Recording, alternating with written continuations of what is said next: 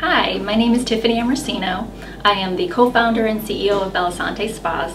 I'm here today with Meghan O'Brien, who's going to be our lovely model. We're entering into the summer months, so we really want to make sure that you're applying your sunscreen correctly.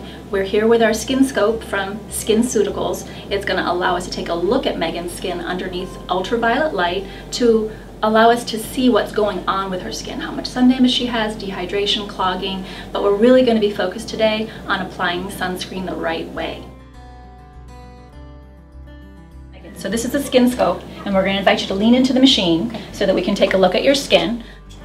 Around your hairline and your nose and your mouth, you can see you're lighter. Your skin there is really good. The area that's purple, all you really need to do is make sure you're using a nice heavy moisturizer at nighttime and drinking lots of water.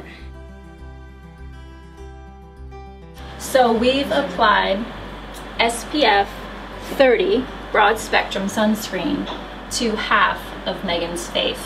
You can see that it's dark purple on one side of her face. That's the sunscreen. The ultraviolet light isn't penetrating through as well or as easily as it did before. That gives you an idea of how much protection you have when you apply a thick layer of sunscreen.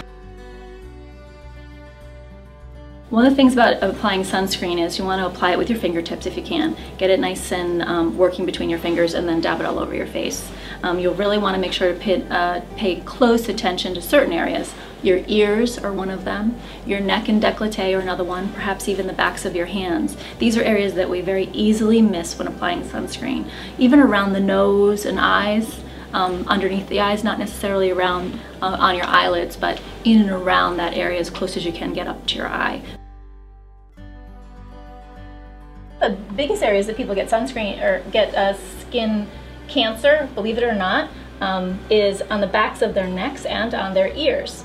Our hair typically covers those areas, but when we wear our hair in ponytails, we go to the beach, we tend to get burned in those areas.